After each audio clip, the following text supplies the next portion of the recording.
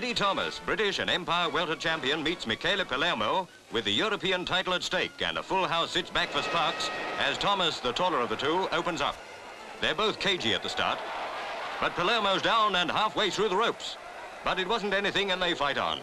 Eddie hasn't got quite enough fire yet. Maybe he's weighing up the veteran. With the world title now open, a win here will put Eddie in line for a crack at it. Palermo, who learned much of his ring craft in the States, is a fine test for him.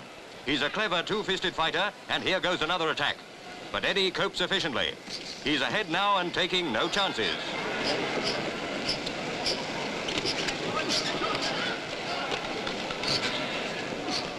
Now it's the last round. Only a knockout can snatch victory for Palermo. But he's almost out and trying to hold to avoid a KO. Eddie's throwing plenty of punches as Palermo hangs on grimly. He's got Palermo groggy.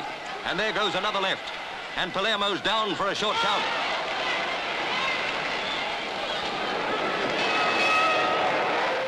And that's the end. Palermo finished on his feet, but he knows Eddie won. And here's the ref's verdict. Eddie Thomas wins to add the European title to his record. But there's one more to win, Eddie. The big un.